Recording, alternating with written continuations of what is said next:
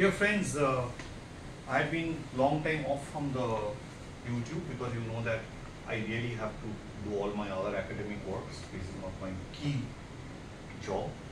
But I promised after giving you the proofs from the book review that I will also speak about one of the proofs of the infinity of prime. This is a part of my NPTEL course on calculus of one real variable, but a lot of people wrote to me that they possibly had not understood the proof there, or maybe I have not spoken properly or whatever.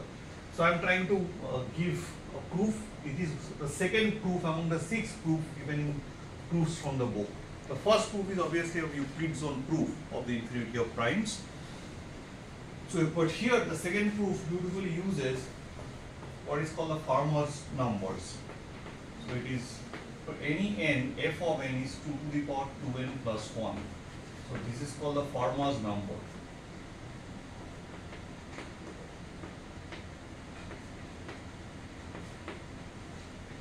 So you can try out for some little part. F0 is 3, F1 is 5, F2 is 17, F3 is 257.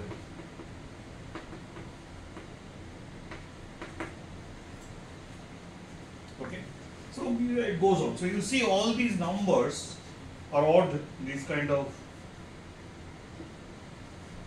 odd numbers. So what is the key observation?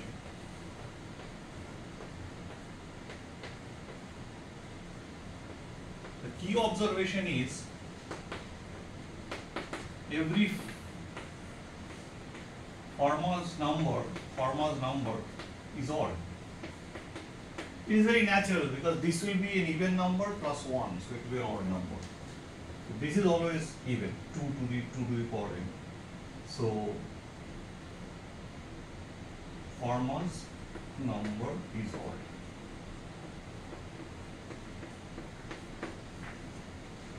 So one of the things that one has to observe, that if I take the product of the first, means if I multiply the first n Fermat's number,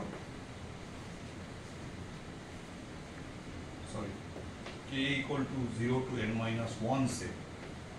So that it starts from 0 to n, so n minus 1. So the n Fermat's number, the first n Fermat's number, they have 0 to fn minus 1.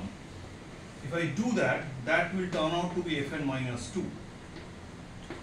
Now this can be done through induction. So I will not get into the proof of this. So here my whole goal is to just give a sketch.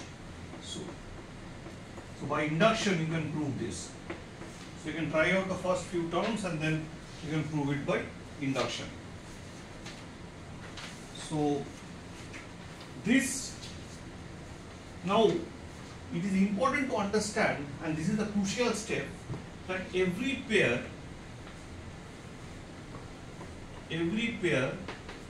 of Fermat's number is co-prime.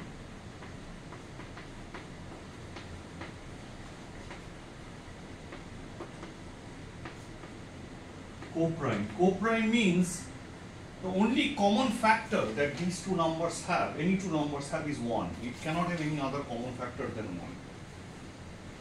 So let us now look at this. So how it is true, and is it really true, right? So you take k strictly less than n.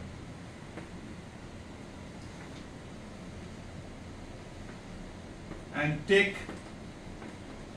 fk, whatever be your k, and take n, fk and fn. So we'll take, and then say, suppose this fk and fn. So I am taking a pair. So up to n, I am trying to see that each pair has a, it is co-prime.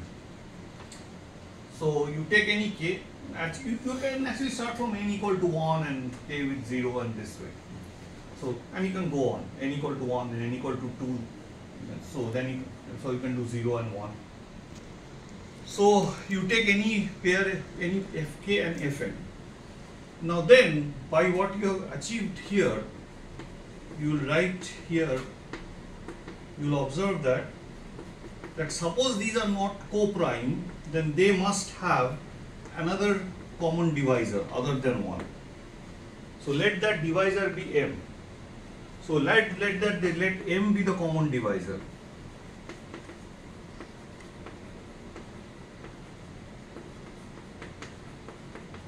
Now if m is a common divisor, it's very important to understand that if it divides one of the fk's here, it divides this whole product.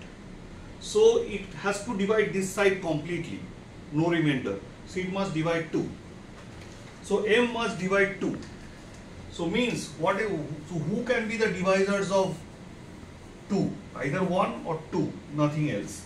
So m must be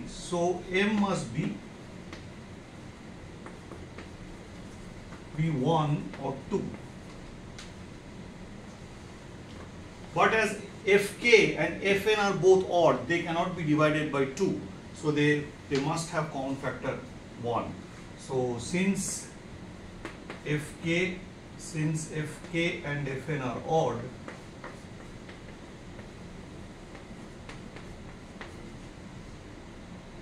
m is equal to 1. Now the key idea is that now you see, as I start from n equal to 0 and go down, so there are infinite such Fermat's number. Now every odd number, any integer basically, has a prime factor other than 1, which has a prime factor. Only factor is 1, because 1 is not a prime number.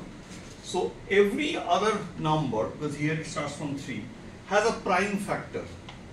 So if 3 has a prime factor, that same prime factor cannot be a factor of 5. Some other number has to be there, other prime number. So these two numbers cannot come anywhere in the remaining part, because then there will be a common factor. So there will be infinite such primes then. So that proves the infinity of primes, and I consider this to be one of the most fascinating and beautiful proofs. So I hope you enjoyed this, and I would leave this as an exercise in induction. I have already did in induction, to have a check for yourself. It's pretty simple. It's just try out for, say that this 2 for n minus 1 and try out for n. So thank you, all the best, and I have my 2 students helping me out here. So Devargo and our friend Aditya. So it happens, things to forget things. So anyway friends, have a good time. I'll come back again. Next time we'll discuss about how you should prepare for your entrance exams for your bachelor courses and in mathematics and master's courses. Thank you very much.